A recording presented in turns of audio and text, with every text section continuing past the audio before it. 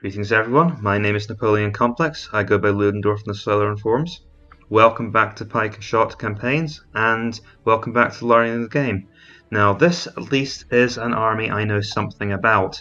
This is the Scottish 1494 to 1557 versus the English 1494 to 1542 list. Now I've played this list quite a bit in single player, so I basically know what it's about. We have these formidable unarmoured pike blocks, which are vulnerable to missile fire, but once they clash can push just about any of the English units out of the way. So they're very powerful units, but they're very exposed to the English longbows. We have units of skirmishing arquebusiers, which are going to be useful for dealing with situations like this, pockets of rough ground. And we have units of Scottish highlanders, which are impact foot with some bow capability. Now I've always been rather sceptical of the value of these units. I've always preferred to bring more pike or more cavalry, but they are quite good against units on rough ground because of their status as warriors, basically undisciplined medium foot. And so I think I may bring some of them today, just to deal with this little mountain here. So we'll mainly be taking pikemen, I know that much. I'm a big fan of the Scottish pike. If there's any unit that I'd swear by, it would be these guys. And we'll take some Scottish light horse, but I do want one unit of Scottish highlanders, and it's aimed squarely at this square here. Do I want some skirmishing arquebusiers, because they could be quite useful, but if I want to bring the arquebusiers I need to leave a pike block at home, and that's an entire pike block that I need to send home if I want to bring them. Now the English army will be much larger because their units are much more cost effective. So it is a rather simplistic strategy I'm going for here. And to not take any artillery whatsoever. Well, then again, we don't have any shooting units to back it up, so I'm not convinced of the value of artillery in this case. It's just one more thing I need to guard. I suppose it would be useful against the English cavalry, seeing as my cavalry isn't really up to much.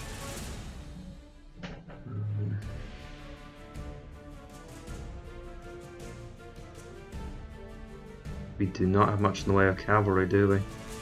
That's the other thing, I do not have much in the way of cavalry of my own, which means they could...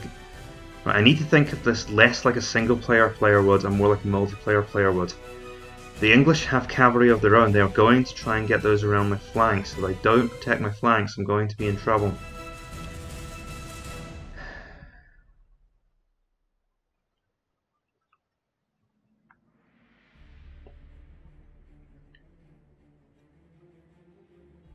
I think based on that alone I have to bring more cavalry. So okay, let's not go quite so overboard on the pike front. Let's bring what horse I can. And I'll bring some arquebusiers. Honestly, at that point I may as well bring 2 units of arquebusiers because they can support one another. Can maybe aim them at this patch of ground here. Got some highlanders for a specific job. I suppose 10 blocks of pikes will hopefully do the job, and well, I've got a single unit of cannons. It's going to be a rapid advance to contact. That's going to be the doctrine here, that I want the English on the defensive and I want to try and break through them before their cavalry can cause us any damage. Next turn. My opponent today is awesum4, and you've seen him a few times on Snuggle Bunny's channel. If you watch that, which you certainly should, go and check it out. He is quite an experienced opponent, so I suspect him in for a rough time today. Now the English do quite well on rough ground, and they've got lots of longbows and lots of firepower. So what I think I want to do today is a rapid advance to contact. And I probably want to weight my advance towards one, well, actually possibly both of these hills. I think what I want to do is actually split my army down the middle and have a right flank force and a left flank force with my lighter units in the middle. And the reason I wanted to take that approach is because what I think I'll do is I will leave the guns on the extreme flank on the hill here so that they can fire down onto the valley. But the reason I want to do it this way is because I want to control the hills. If I try and focus on one flank, then the English can run up onto this flank. And if I try to control this flank, the English can run up onto this flank. If I make sure I control the advance towards both flanks, then the English have nowhere to hide. They'll have to fight out in the open, and that's where I can beat them. So my centre by necessity is going to be quite weak. And so to make up for that, okay, maybe I can actually afford to set up in a solid line, because this is of course why I brought the Scottish Highlanders. They are aimed at that area of rough ground there.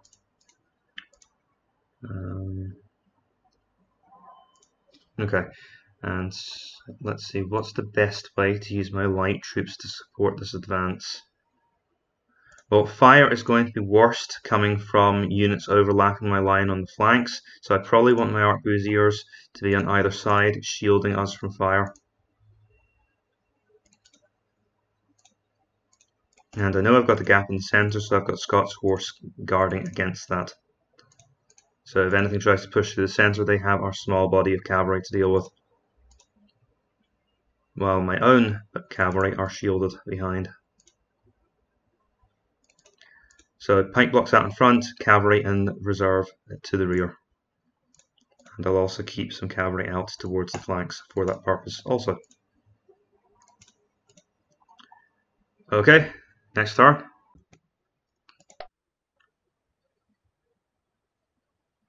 So that's the English side setting up.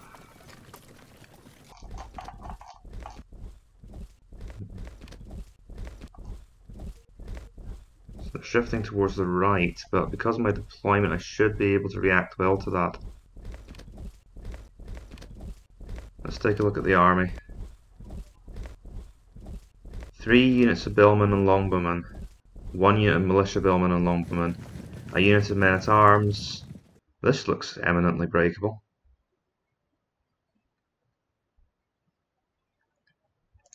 Okay, my Highlanders might end up being a bit wasted. I think I'll fire at the the Lanzknecht Kyles, though will be difficult opponents.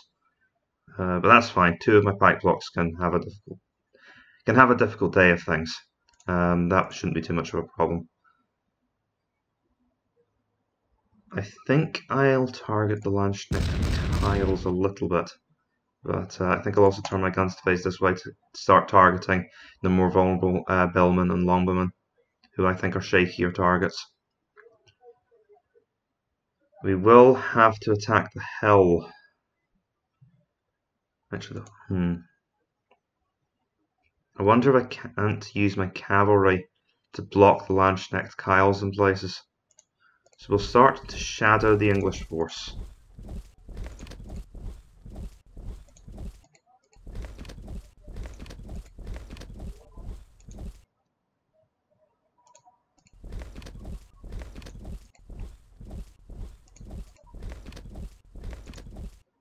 Okay, the rough ground is going to slow us down, which is annoying.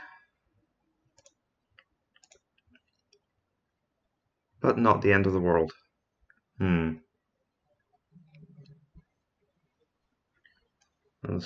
Scots do have the English, do have a strong force of longbowmen on this flank. And I don't have a whole lot of cavalry. Now my cavalry would be good against longbows if they can charge into them. Okay, rather than go with this plan to try and block the Lanzknecht Kyle, I think the plan has to be to try to get my horse into the longbows. You know what, the Scottish Highlanders wouldn't be a bad choice for that either. So we're going to try and get our Scots horse into the longbowmen, and they might have some application against the men-at-arms as well, to block them and prevent them from turning to protect this area. And I'll try to use my Scottish horse over here to deal with the English longbows, because that's probably something that these light lancers are actually good at. Next turn. Okay. No problem.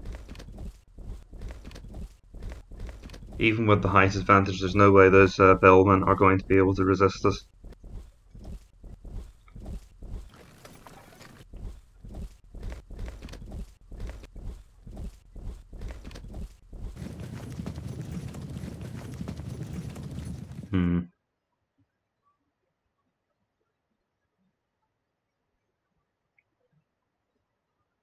Right, well the one advantage the English have is of course they have all the missile units. So I will have to be quick.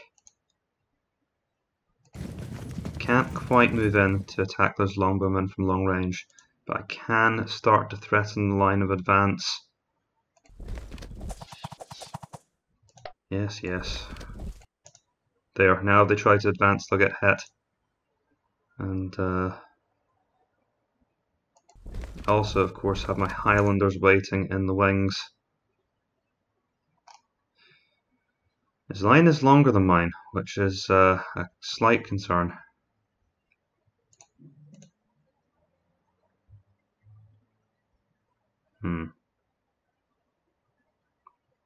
Well, considering interesting that they are such a good target, must be enfilade fire. Either that or oh,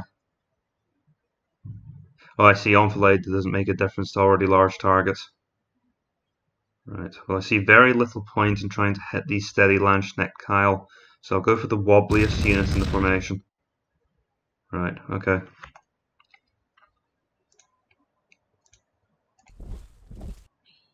I guess here all we can do is try and steady our formation. Having a look at this. Obviously I'm not going to be staying in the rough ground, we're going to be making an advance. But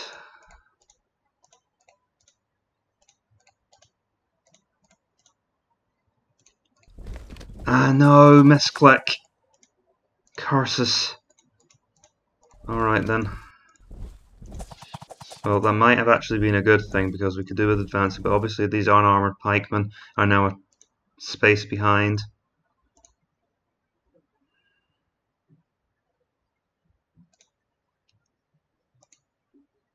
But I think what we'll do is we'll form a solid line here. And I think I'll begin. Oh right, that was the idea. I'm trying to bring my horse around to charge the longbowmen. I am worried though about these. Oh, of course, that's what my men-at-arms are for. That's what my Scots horse are for, to block the men-at-arms. And I've got 2 units of light lancers to threaten the archers. That's fine. That's a good setup. Maybe shouldn't have moved them there though, because now they can get shot at by the enemy. But the main thing is I've got the Scots horse ready to go after the men-at-arms, and the light lancers threaten the longbow's approach. So that's a good setup overall, and I can continue to send my Scottish cavalry around to the flanks to threaten the English longbows if they try to move up and support the pikes. So that will be crucial to us. As I don't necessarily expect the Scots horse to break through, what I do expect them to do is tie down the longbowmen long enough for me to win the infantry battle, and then the only real threat to us is the Landsknecht Kyle, who unfortunately I will have to engage, but what are you going to do? You're going to have one part of the battlefield where you're not as strong as elsewhere. Next turn.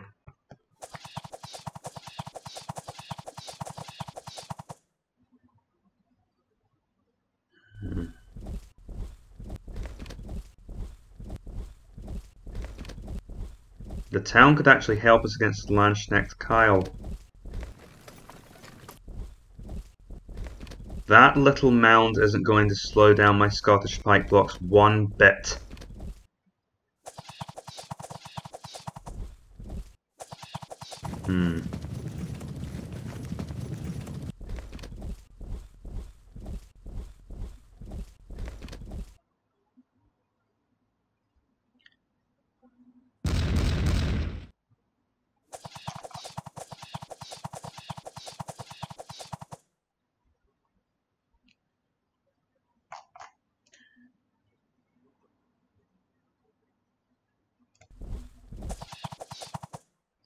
Yeah.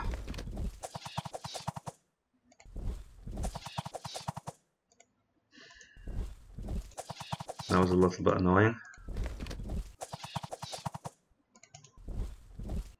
Priority charge targets are going to start interfering. Well, it should still work out okay. This is just going to be an all-out charge, no subtlety here. I'm going straight for the banners. As I say, when I'm going straight for my... let them come in, I can then swoop the Scots horse. The Scots horse in to attack or pin the men-at-arms. Maybe get a 2-on-1 advantage against these Landsknechts. Though I'd really rather go after the men-at-arms with the unarmoured pikemen. And then the Scots horse can swoop in and destroy them, and maybe swoop around the back of the entire line. In fact, that's probably a better move. We'll try and actually sweep around their line. And I was hoping to actually charge here, and it works.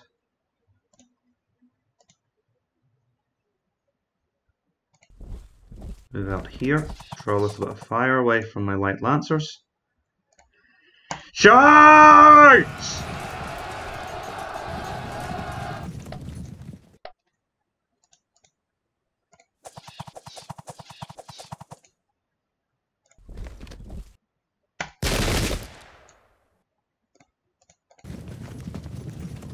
That's right, give it a good screen. Now they have to turn at angles to avoid being engaged by my light lancers. I think the English longbowmen on the hill are in trouble, and the men-at-arms are too. In fact, I think the entire English line may be shocked into submission.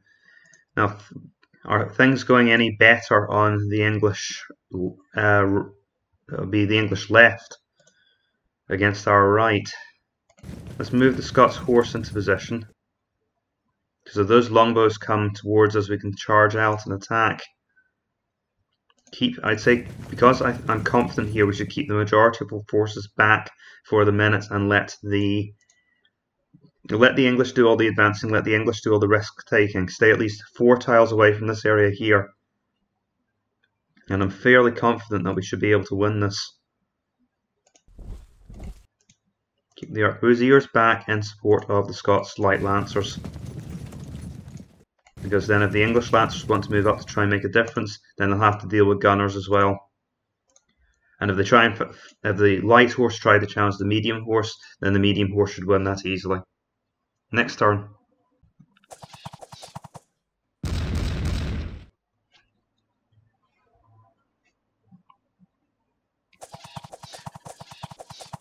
Right, 1 round of fire from the billmen and longbowmen shouldn't cause us any trouble at all.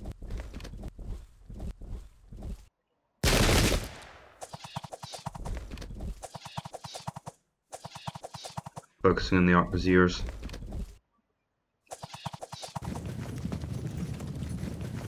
Right, that's my troops into range to charge the longbows. Though we are taking quite a lot of fire.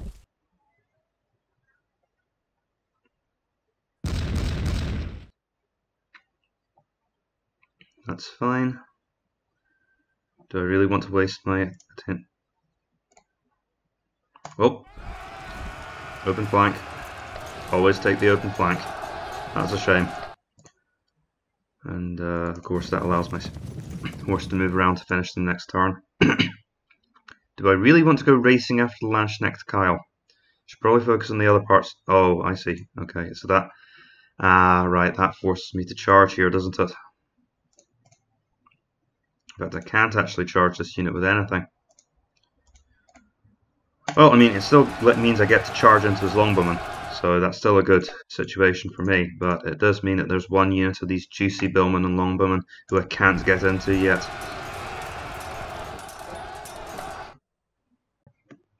Okay, so because of the zone of control rules, I can't actually charge this unit either, or rather it has to be with this unit. So we've kind of got a 2-on-1 situation here. I'd rather leave these units in reserve so they can hit this billman and longbowman unit. So for the moment, because this unit can't fire anything because everything's in melee anyway, we'll just charge in from this side here. Okay. And this unit's raw, so it's going to be even more vulnerable. Amazingly, that's of course the unit that doesn't disrupt. Okay,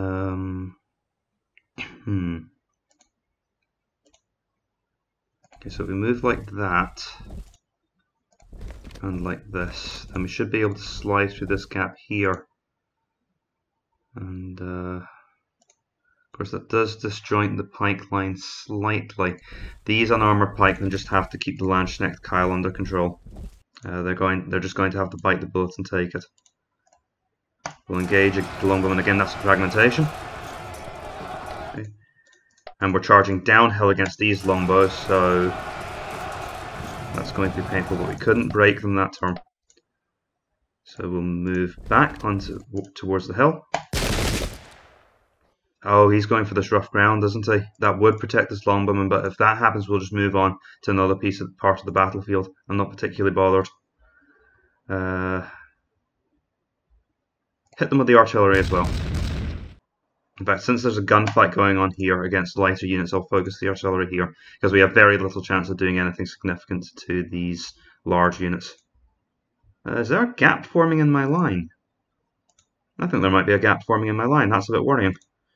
But no problem so far. We need to charge here because I don't want to be taking missile fire all the way through into the enemy line. Probably best to screen my advance with cavalry with our arquebusiers, because I can't charge yet. So that at least gives them some problems to worry about. And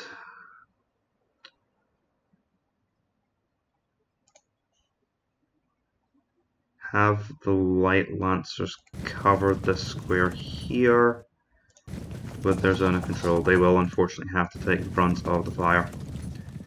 So it's my light horse who will be doing the dying today, I think. There's just too much here for my horse to stay protected from. But we should be able to get a charge into the longbowmen next turn, unless Awesum does something drastic to prevent that. Or manages to get a lucky disrupt against the Scots horse with his longbowmen here. But they will have to advance into fire to do that. Next turn. Awesum just expressed his contempt for the English bill and bowmen. Well, that's why I brought most of the cavalry in the other game, because I don't trust the English infantry, but it actually makes up a surprisingly small part of their force. You can just bring lots of cavalry if you want. Oh, the English longbowmen held firm.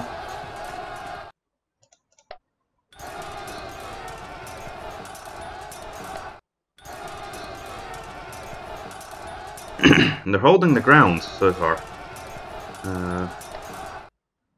I think they need a flank attack to actually rescue their position. The problem with moving up like that is because the Scots horse an easy charge. Of course, the light lancers are going to get shelled purgatory and back.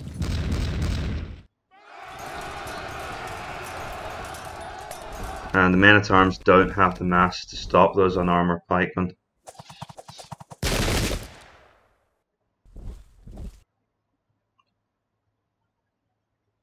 That might just be the break my units need to break out of this. Wow, those longbowmen are still standing their ground against the units of cavalry and an entire pike block.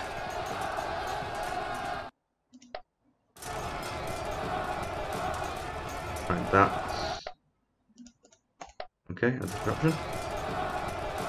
That's a fragmentation. Oh, wow! I would not have seen that coming in a million years. My pike block's losing to those men-at-arms. Well, we'll take a flank attack and drive the men-at-arms off the field.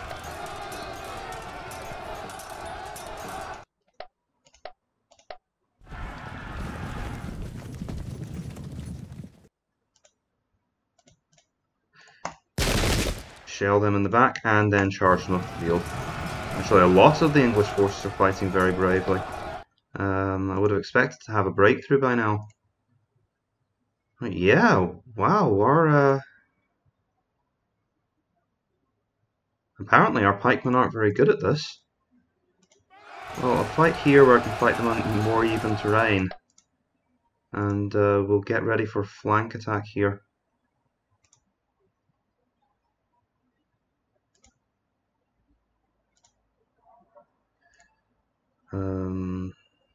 No, that's the whole point. I'm going to wait until we break through and then we can hit the billmen and longbowmen. And if he backs off, I can always pursue him a little while.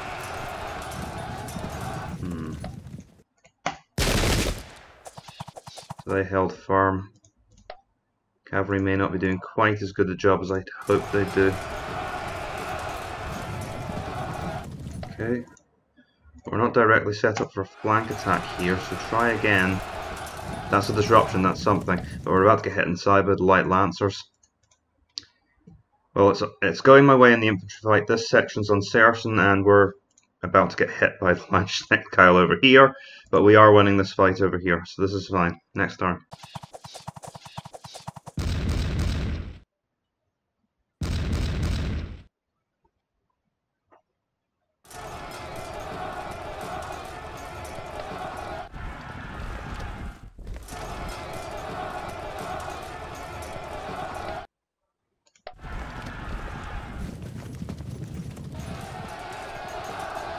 And our army's just coming rumbling through, I think. Ouch.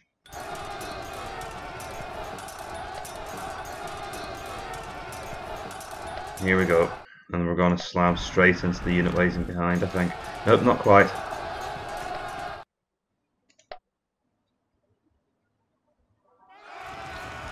Ooh, right into the longbows.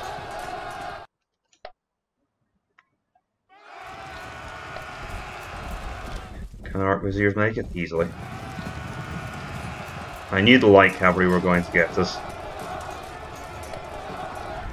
Not quite the units I thought they were going to target, but I knew the light cavalry were going to get us. So we do have the hill advantage, but we took a lot of casualties there, so we'll be weaker.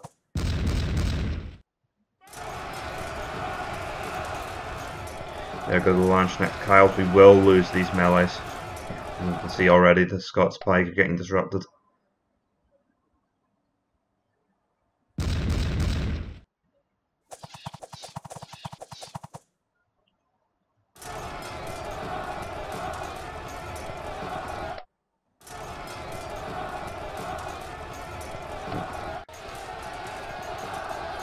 This could be interesting because we could go into the flanks of the longbows. And that's exactly what's happened. And that's assuming, of course, that those fragmented longbows even survive this melee. Which they do. Lancers, of course, aren't that effective once they're in melee. Those militia billmen and longbowmen have held out longer than their quality would suggest they should. They are, of course, getting the stuffing knocked out of us in the launch-necked Kyle fight.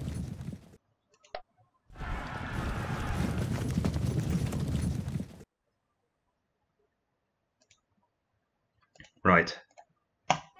Flank them and destroy them. Okay, couldn't destroy them this turn. So unfortunately I'll have to wait before getting into the Scots reserves. Because if I move to here, I'll be locked in against the launch-necked Kyle, and that is not a situation I want to be in. I just want to avoid this fight for the moment. The Scots horse are unfortunately busy pursuing. They are on high ground, and I don't think... honestly, because they're heavy foot, heavy weapon and bow, the Scots horse may actually be quite effective charging these guys.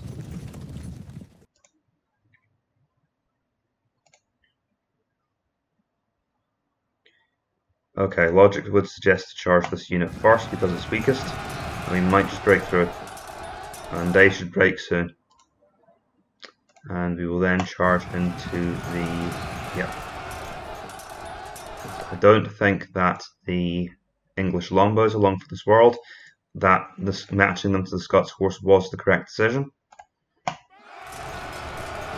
And now pretty much the entire English line is disrupted, and I suspect we'll have victory next turn as the English army just explodes. We might lose this unarmored pike block, and that might extend the battle a little bit longer, but yeah, this isn't going to last long next turn.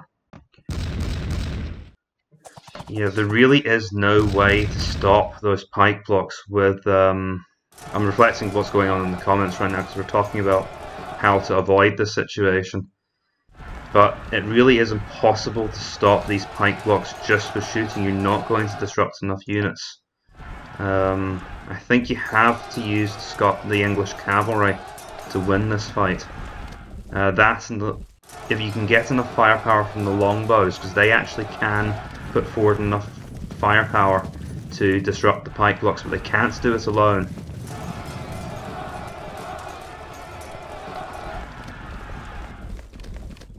We've taken the guns as well. We are losing here. We're going to lose both of those pike blocks if this doesn't end soon. Lots of fragmentations, but I'm not getting any routes. That unit's... The militia, billmen and longbowmen have held out heroically, given the odds they're facing.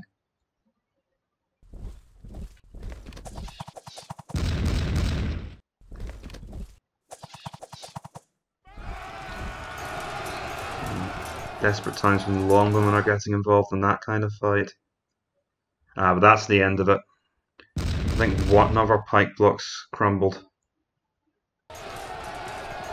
No, both of them did. Well, that was to be expected.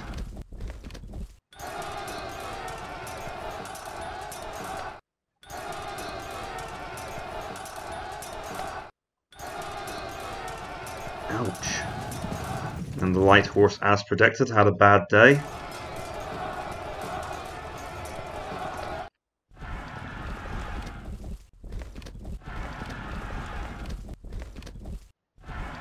And there we go, practically the entire English line is just shattered. And if the battle had gone on, we would have surrounded Lanchneck Kyle eventually. Either that or got a 3-on-1 advantage, which is what the Scots pike needs to reliably beat the Lanchneck Kyle. Alright folks, well, as I said, you need to bring the English cavalry and you need to use the longbows, I think, to win on the open there. You bring your men-at-arms as well, because they give a little bit of strength, and I think you will be forced to bring at least one billman unit, but keep them to a minimum because they really are lousy troops. Thank you to awesum4, my opponent, and I will see, and, well, please consider liking and subscribing if you enjoyed the content, and I will see you next time. Farewell. The casualty screen because I always forget it.